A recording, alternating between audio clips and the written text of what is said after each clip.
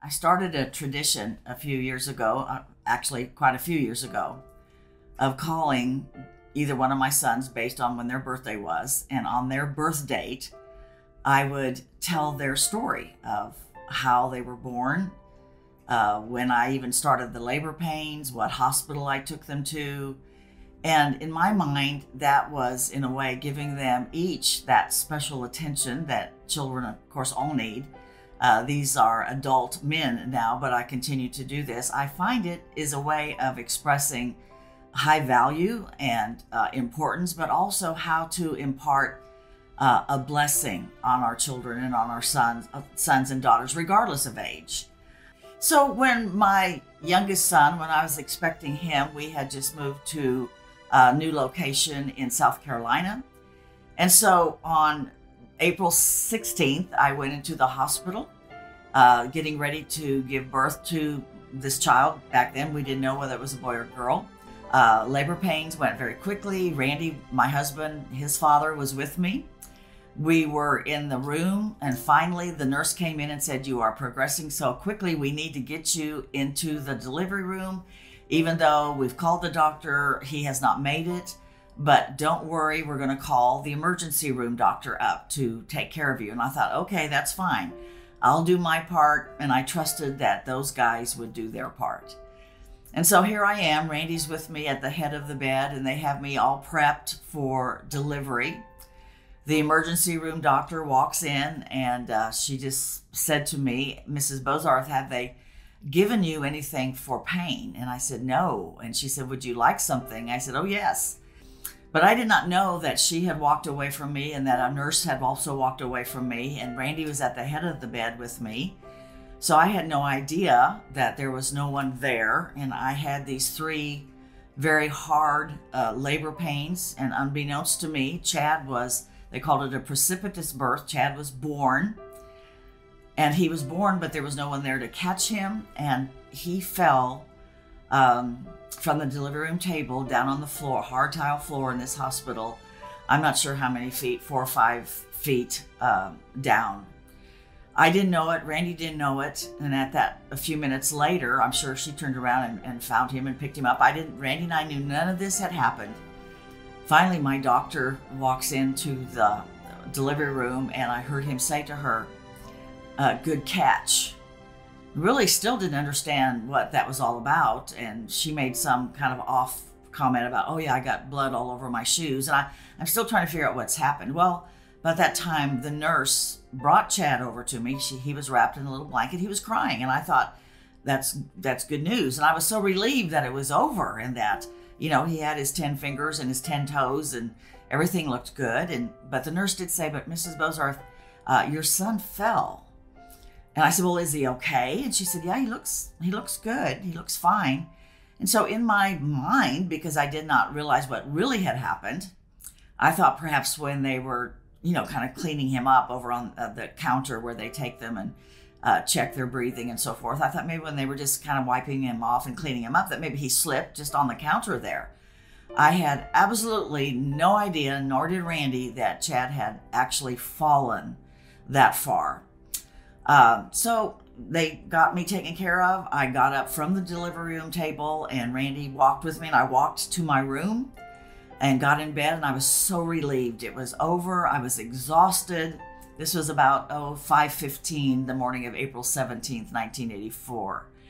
And they sent Randy home. They said, "You can go home." I fell asleep. About 2 hours later, a nurse was in my room getting me some fresh water. And I heard a baby crying. And I said, is that my little guy out there making all that noise? And the nurse came over and kind of patted me on my shoulder. And she said, "The doctor will be in to talk to you in a minute."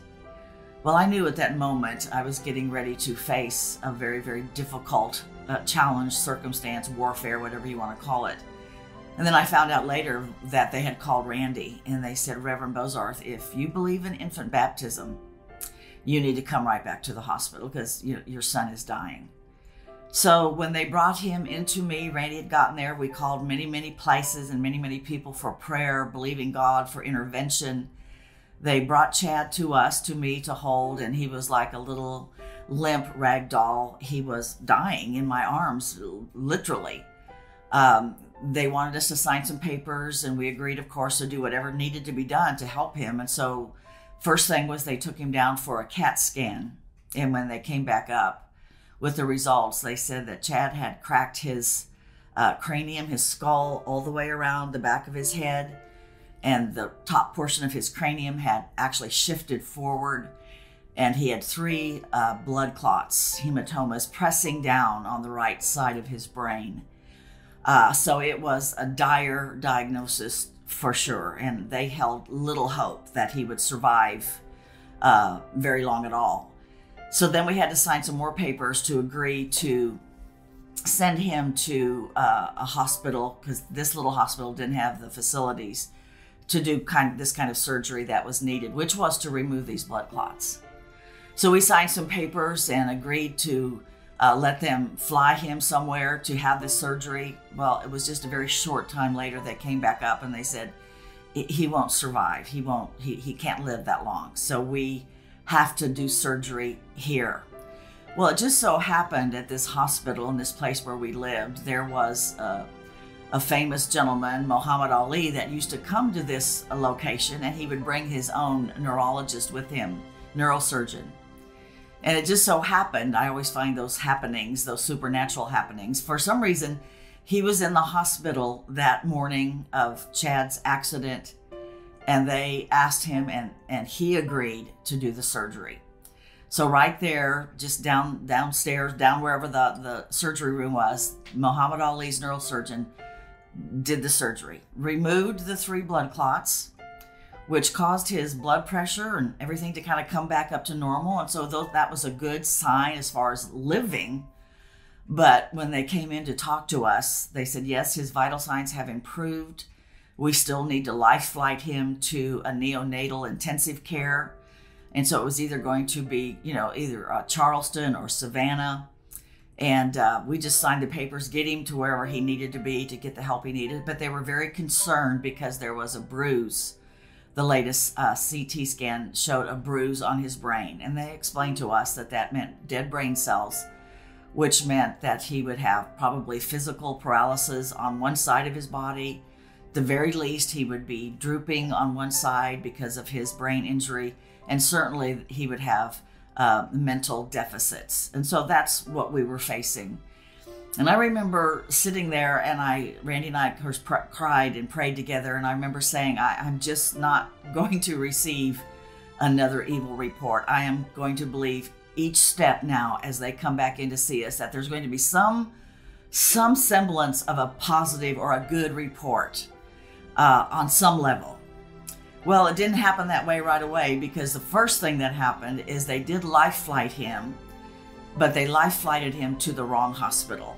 So my husband had driven with a friend into the hospital he was supposed to be at, and the helicopter landed at another hospital. All this time, Chad was fighting really for his life, had a seizure or two in the midst of this traveling in this helicopter that had really been sent over from a Marine base, because this little hospital, of course, didn't have its own life flight. So by the time they got to the correct hospital, Randy was waiting and right away said, where is the helicopter with my son? And initially they said, we don't know. And then finally they landed at the right hospital, and they did another CT scan right away. Perhaps even an MRI, I'm not sure on that, but for sure a CT scan. And this neurologist came out to talk to my husband. I, of course, was still in the hospital. And the first thing my husband asked was, well, what about that bruise on his brain? And this neurologist said, we don't see any bruise on his brain. So we knew at that moment that there had been, and that was the first good report, that we knew that healing for our son had begun. There was still a lot of unknowns to come. I was able to get out of the hospital that very next day, and Randy and I drove in there, and first time we walked in to see Chad, this perfect little boy that was born without any issues, except that nobody was there to do what they were supposed to do. He was in a little cubicle. He had a little needle up his hand, one in his foot, a big patch on the side of his head. And I just thought, what in the world has happened and why has this happened? And Randy and I just continued to pray and believe God. And, for the most part, the doctors and the nurses there were all very, facilitated us, worked with us. When we'd go home at night just for a few hours sleep, I'd call first thing in the morning, and there was a nurse there that always gave me a good report about Chad.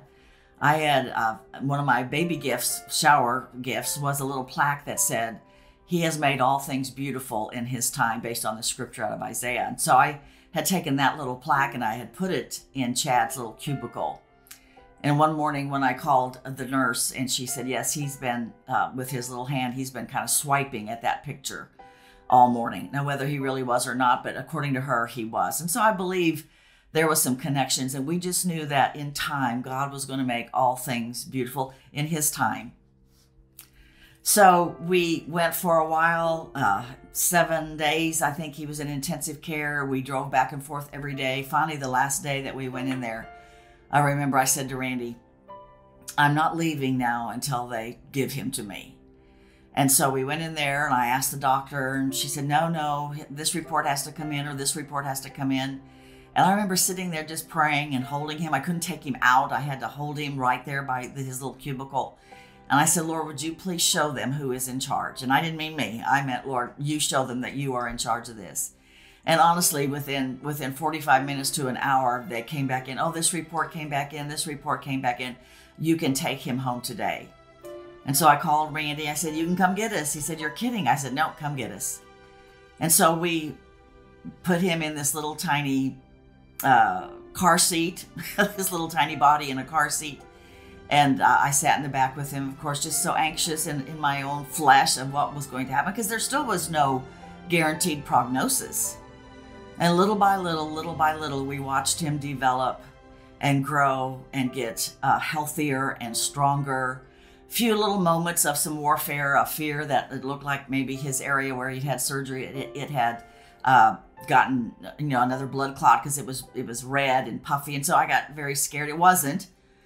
And so we lived under a threat really for several years. It wasn't until he was about 4 or 5 that we began to really relax and realize that God indeed had totally, completely healed him. We had taken him to a neuropsychologist for some testing.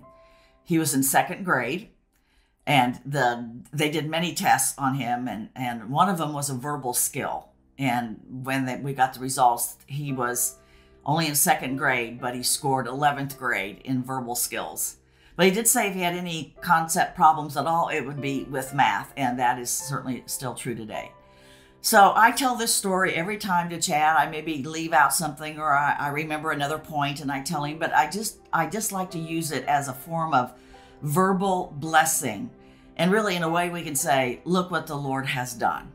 And so that's why I do it. But my other son doesn't have the same story, but he has his own story, and I tell his story to him every birthday too. And I use it as a way of blessing to see what God has done in their lives. Certainly in this case with Chad, the supernatural healing and deliverance. So I encourage you, those of you that are parents, it doesn't have to be a dramatic story like Chad's. It can just be the basic story of what was going on, how soon you got to the hospital, or whatever the story is.